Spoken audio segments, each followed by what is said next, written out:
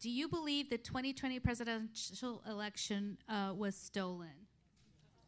And we'll start with Mr. Bailey. Yeah, absolutely. It was absolutely stolen. The left stole that election by changing the rules of the game at the 11th hour. They're going to try to steal this one by silencing our voices on big tech social media platforms, by stifling us in the mainstream media, and by packing the polling places with criminal, illegal aliens that shouldn't be here in the first place. We've got to fight back. I've seen what a secure election looks like because I participated in one in 2005 in Iraq. And if we can do it overseas in 2005, by God, we can do it here in the United States of America in 2024. Thank you. Yeah, it was stolen. It was rigged. Call it whatever you will.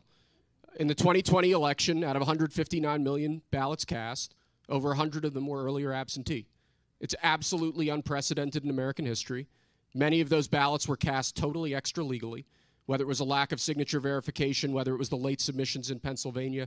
You can go on and on and on. I'm currently defending President Trump in courtrooms in Georgia, in front of the U.S. Supreme Court in Washington, D.C. Colleagues of mine have now been indicted in Arizona for having the temerity to say what we just said on this stage, that the 2020 election was stolen. And if our First Amendment rights do not extend that far, if we can't stand up and call into question the results of a highly questionable election anymore, that's the end of the First Amendment. That's the end of the constitutional order. That's the end of the democratic aspects of our constitutional republic.